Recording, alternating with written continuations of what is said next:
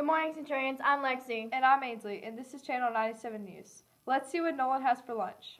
Today for lunch we have a turkey and cheese sandwich with chicken and veg dumplings and seasoned rice, with your vegetables being honey glazed carrots, green beans, and your fruit being applesauce cup and peach cup.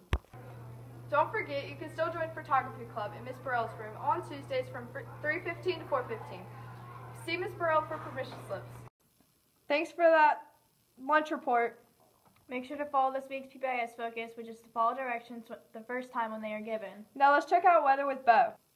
Thanks, guys. Today will be a high 65 and a low of 44 degrees. The rest of the week we'll see in the high 60s and a low 70s. That's all for today. Back to you on the studio. Don't forget, Mr. Sobey's chess club is still open. Here's some information about it. Hey, welcome everyone. I do chess club every Tuesday and Thursday after school from 3 o'clock to 4:15. Even if you're new learning how to play chess, come by. I'll help you out. We also organize some tournaments too. Looking forward to seeing you guys. Thanks, Bo. Don't forget about the poetry contest. Entries are due this Friday. Now let's switch gears and check out this day in history with Cole.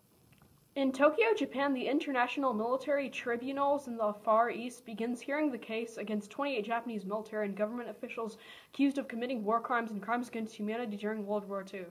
Don't forget, you can still join D&D Club in Miss Brewster's room from 3:05 p.m. to 4:15 p.m. You can bring a side note from home or get a permission slip from Miss Brewster. Thanks, Cole. This is a quick, important reminder that personal laptops cannot be used at school. Be sure to leave your personal computers at home. Now let's see what Maddie has for sports.